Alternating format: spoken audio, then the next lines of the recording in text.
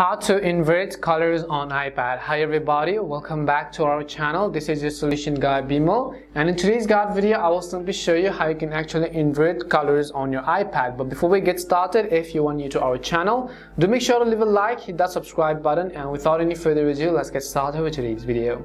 So let's say you want to invert color other than the light and the dark theme. You simply want to have other options on your iPad. For example, you can see the dark mode and the light mode, and let's say that you were just tired of this and you want to switch to something else and something new. Well, in that case, hopefully we have a solution, and that is that you can invert colors. In order to do that, first of all, we will go ahead and then launch the settings app. Once we launch the settings app, on the left hand side you can see a bunch of various options. Go ahead and simply select accessibility settings. So go ahead and make sure you're under accessibility.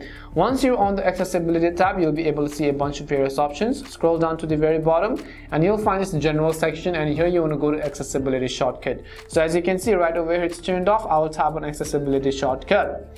Now over here you have this option which says classic invert. So let's test that one out. I will select classic invert, and you can see that it is currently checked, which means that it can say configure and then triple click the home button to toggle accessibility features on or off, which means that triple click the home button for. We have to triple click on the home button in order to turn on classic invert if it's selected. So let me just go ahead and try that out. I will simply triple click on my home button right over here. So as you can see, as I triple clicked on my home button, we successfully had our colors changed. As you can see, all of the colors are changed on our iPad. Now we can also disable it by triple clicking on it again, and we will move back to the normal one. So as you can see, right like that. So let me go ahead and open settings. Now I will disable classic invert, and you also have another invert which is smart invert. So you also have the smart invert. So let's see what this one does. Basically, I'm going to triple click on it again.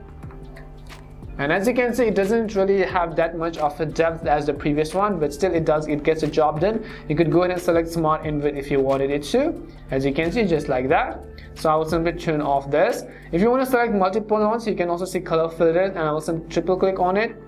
As you can see, you have to disable color filters, and it will be everything is going to get grayed out. Basically, as you can see, all of your icons and so on are basically just gonna get grayed out. If I go ahead and turn it on, and you can select classic invert, and you can switch between classic invert, and then you can switch between color filters and so on. If you want to disable color filters, you can simply do that as well.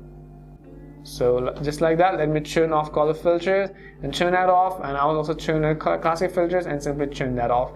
And this is how you can invert colors on your iPad. We hope the video was really helpful, and if it did help you, make sure to leave a like and subscribe to the channel. And if you have any more questions, queries, or doubts, simply also make sure to leave them down in the comments section. Thank you very much for watching till the end, and see you soon in our next video.